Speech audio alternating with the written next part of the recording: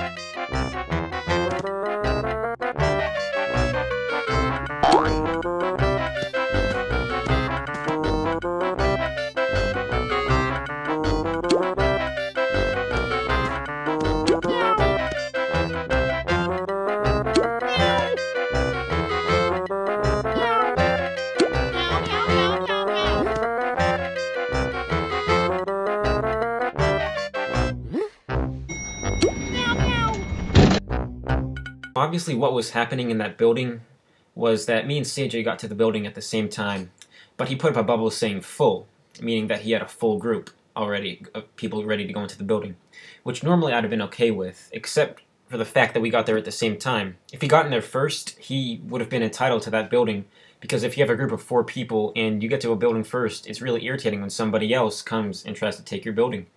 But that's not what happened. We got there at the same time. And this is just a little something that I've had happen to me a couple times in Toontown. It's really not a big deal, but it's just a good, funny video idea I had, and I really hope you guys enjoyed it.